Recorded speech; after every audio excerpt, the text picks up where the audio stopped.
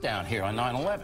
That's inappropriate. It's sure they have a right to do it, and in the Constitution, but it's inappropriate because a lot of the 9/11 families, who I know, say, look, we don't want that. That shouldn't be there. But what about the discussion? No. But there's the president. There's the president going, well, they have a right to do it. Yes. And then the guy says, and then the guy, this is America. Hold it. Listen to me because you'll learn. All right.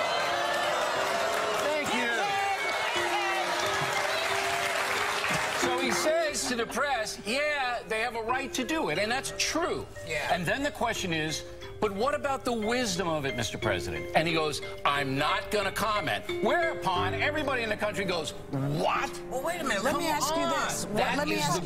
Let me ask you this.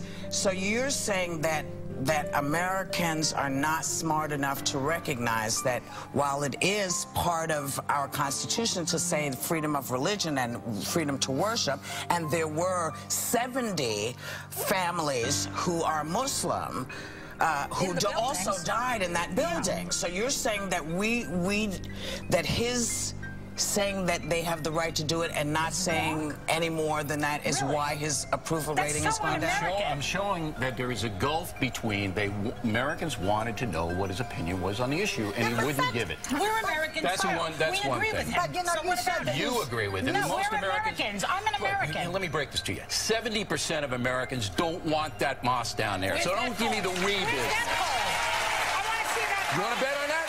You want to bet? I'll show you that poll in a minute. Americans don't want it. But why is that? But why aren't we saying it's inappropriate? Why is it inappropriate when 70 families died? Muslims killed us on 9/11. Oh my God!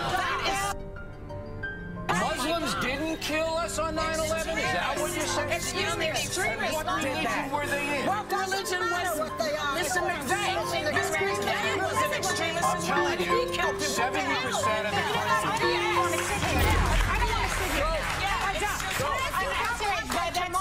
You're outraged about Muslims killed us on 9/11.